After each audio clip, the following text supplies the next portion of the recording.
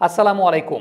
2023 সালে এখন পর্যন্ত বাঁহাতি স্পিনের বিরুদ্ধে বিরাট কোহলি 7 ম্যাচের মধ্যে 4 বারই আউট হয়েছেন। তার গড়টা হচ্ছে মাত্র 11.8, অর্থাৎ তিনি 47 রান সংগ্রহ করেছেন 76 বল থেকে বাঁহাতি স্পিনারদের বিরুদ্ধে, যেখানে স্ট্রাইক রেটটাও ভেরি পুয়ার।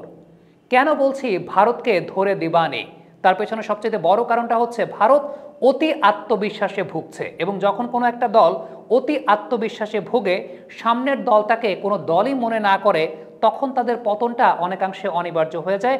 ভারতের পেস বোলিং কোচ পারাস মামড়ে তিনি আজকে প্রেস কনফারেন্সে বলেছেন সাকিবের না থাকা কোনো ম্যাটার করে না, তারা তাদের বেস্ট ক্রিকেটটা খেললেই তারা জিতবেন। সঞ্জয় মঞ্জরেকর তিনি বলেছেন বাংলাদেশ নাকি তাদের বেস্ট ক্রিকেটটা খেললেও জিততে পারবে না ইন্ডিয়ার এগেনস্টে মাইন্ডেড। সর্বশেষ 4 দেখায় 3 বারের জয়টা কিন্তু বাংলাদেশের। কিভাবে আমরা ভারতকে ধরে দিবানি তাই আলোচনা করব আমা কফি প্রেজেন্টস উইনিং ব্লেন্ডে। দেখেন, শুরুতে একটা কথা বলি, আপনি গ্রেট ব্যাটসম্যান হন না কেন, গ্রেটেস্ট ব্যাটসম্যান হন না কেন, অপোনেন্ট টিমের যিনি অ্যানালিস্ট থাকেন তিনি আপনার ভুল বের করবেনই, এবং আপনারও ভুল আছে, কারণ আপনি রক্তে মাংস করা মানুষ। বিরাট কোহলি মডার্ন ডে ক্রিকেটের গ্রেটেস্ট ব্যাটার, এই ব্যাপারে কোনো সন্দেহের কোনো জায়গা নাই। কিন্তু এই বছর বিরাট কোহলি বাঁহাতি স্পিনের এগেনস্টে ব্যাপক হারে স্ট্রাগল করছেন। সবচাইতে গুরুত্বপূর্ণ যে বিষয়টা আমরা দেখতে পাচ্ছি তা হচ্ছে লেন্থ পিক করতে গিয়ে সামনের পায়ে খেলবেন নাকি পেছনের পায়ে খেলবেন, সেই লেন্থ অ্যাডজাস্টমেন্টের জায়গায় বিরাট কোহলিকে বেশ সমস্যায় পড়তে দেখা গেছে।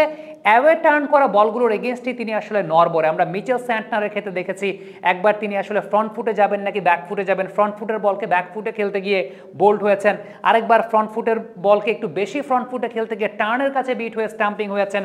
অ্যাস্টন অ্যাগারের এগেনস্টে আমরা দেখতে পেয়েছি সেখানেও তিনি বিট হয়েছেন।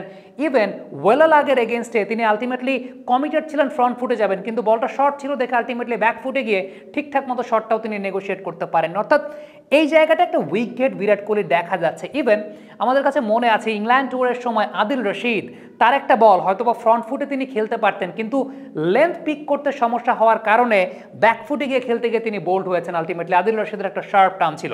আমরা যদি এই সবগুলো বলের পিচ ম্যাপটা একটু লক্ষ্য করে দেখি তাহলে দেখবেন পিচ ম্যাপ বলছে অলমোস্ট প্রত্যেকটা বলই কিন্তু স্টাম্প করিডোরে ছিল, এবং বিরাট কোহলি সবচেয়ে বেশি স্ট্রাগল করেছেন যে জোনটার মধ্যে, সেই জোনটা হচ্ছে একটু কনফিউজিং একটা লেন্থ। সেখানে whether he should go forward or he should go back, এই জায়গাটায় আলটিমেটলি বিরাট কোহলি একটা ধোকা খেয়েছেন বা খাচ্ছেন এখন পর্যন্ত। এবং স্টাম্প করিডোরের যখন এই সমস্ত বলগুলো আলটিমেটলি একটু সামনে পিচ করছে, অর্থাৎ হয়তো বা 4 কিংবা 4.25 মিটার লেন্থে পিচ করছে, বিরাট কোহলি অনেকাংশে লেন্থ পিক করতে গিয়ে ব্যাক ফুটে যাচ্ছেন, বল গ্রিপ করছে, স্টাম্পের দিকে ঢুকে যাচ্ছে, এলবিডব্লিউ হচ্ছেন, কিংবা অনেক সময় দেখা যাচ্ছে সামনের পায়ে খেলতে গেলে আপনি যদি একটু ফ্লাইটের ডেলিভারিতে বল করেন, সো সেখানে হয়তো বা বল বেরিয়ে গেলেও এক্ষেত্রে বিরাট কোহলির একটা উইকেট আছে।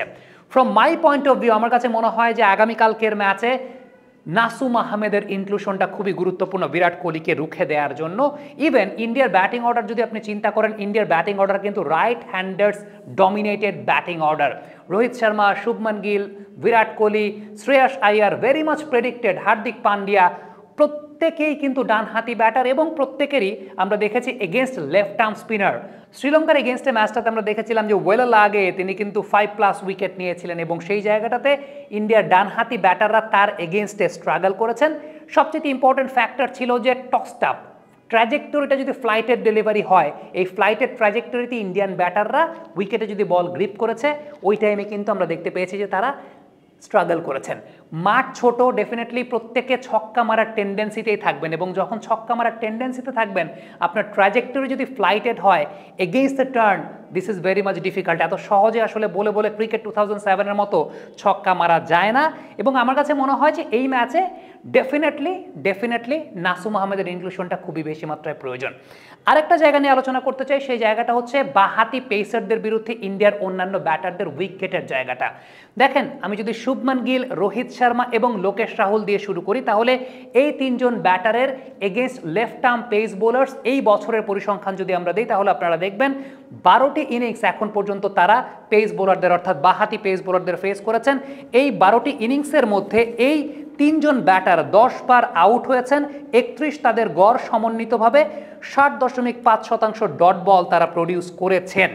সো এই জায়গা থেকে একটা বিষয় কিন্তু অত্যন্ত উল্লেখযোগ্য যে বাঁহাতি পেস বোলারদের এগেইনস্টে এই তিনজন ব্যাটারের একটা উইকেট আছে, বাঁহাতি স্পিনারের এগেইনস্টে আমরা দেখতে পেয়েছি বিরাট কোহলির উইকেট আছে, ইভেন বাঁহাতি পেসারের এগেইনস্টও যে বলগুলো আসলে ইনকামিং নাওয়াডেজ আমরা দেখতে পাই শরীফুল বেশ ভালো ইনকামিং করতে পারেন, মোস্তাফিজ ইনকামিং করা শিখছেন, so maybe they could play a very vital role. আরেকটা জায়গা আমার কাছে মনে হয় তানজিম হোসেন সাকিব তার একটা ইনক্লুশন হলেও হতে পারে। কেন বলছি, আপনি যদি পুনের এই মাঠটার পরিসংখ্যান দেখেন, সুইং বোলাররা বেশ ভালো ডমিনেট করেছেন, ভ্যারিয়েশন যাদের আছে ভালো ডমিনেট করেছেন। ভুবনেশ্বর কুমার এই মাঠে সর্বোচ্চ উইকেট সংগ্রহ তালিকায় 1 নম্বরে রয়েছেন, ইভেন সর্বোচ্চ উইকেট সংগ্রহকারীর তালিকায় শার্দুল ঠাকুর, তার মধ্যেও ভ্যারিয়েশন আছে, একটু চেঞ্জ অফ পেসে বোলিং করেন, তিনি 3 নম্বরে আছেন। বেন স্টোকস আছেন সেই জায়গাটায়। আলটিমেটলি একটা বিষয় কিন্তু আপনারা দেখতে পাচ্ছেন তালিকা থেকে যারা সুইং বোলার সুইং প্রডিউস করেন, ভ্যারিয়েশন আছে। সো বাংলাদেশ এখানে একটা রিস্ক নিলেও নিতে পারে একজন সিম বোলারকে বসিয়ে। তাসকিন একটু দেখা যাচ্ছে যে মনে হচ্ছে স্লাইট আনকমফোর্টেবল রয়েছেন। Authentic Brazilian coffee. সো এই জায়গাটা আমার কাছে মনে হয় যে সিম বোলারের পরিবর্তে সুইং বোলারটাই বেটার অপশন হবে। হাসানও একজন সিম বোলার, বাট তানজিম সাকিবকে নিয়ে একটা রিস্ক বাংলাদেশ টিম ম্যানেজমেন্ট নিতে পারে। এশিয়া কাপের ফাইনাল ম্যাচটা আমরা দেখেছিলাম, বাংলাদেশ যে ম্যাচটা লাস্ট খেলেছিল ইন্ডিয়ার এগেনস্টে, সেই ম্যাচটায় তিনি বেশ ভালো পারফর্ম করেছেন। ব্যাটিংয়ের জায়গা থেকে আপনি যদি আমাকে বলেন মুশফিকুর রহিমকে আমি 4 নম্বর পজিশনে ব্যাটিং করতে দেখতে চাই, কারণ মুশফিকুর রহিমকে এই ব্যাটিংয়ের মূল দায়িত্বটা পালন করতে হবে against India, against best opponent. Definitely আপনার বেস্ট ব্যাটারকে আপনি বেস্ট পসিবল পজিশনে দেখতে চাইবেন। So from my point of view আমার কাছে মনে হয় মুশফিকুর রহিমকে you should promote him up in the order at number 4। এটা ইনিংস ক্যারি করার জন্য মুশফিকুর রহিম, কারণ 15 মাঠে ডেফিনেটলি মুশফিক ইনিংস ক্যারি করতে হবে। আপনি শুরুর 10 ওভারে যদি 2-3 উইকেট হারিয়ে ফেলেন, 3-4 উইকেট হারিয়ে ফেললে আলটিমেটলি আপনি আর ম্যাচে থাকতে পারবেন না। সো মুশফিকুর রহিমকে সেই জায়গাটায় 4 নম্বরই প্রমোট করতে হবে। থ্যাংক ইউ ভেরি মাচ এতক্ষণ আমাদের সঙ্গে থাকার জন্য। কমেন্ট বক্সে লিখে পাঠাবেন আপনারা কি মনে করছেন, মন্তব্য মতামত জানতে চাই।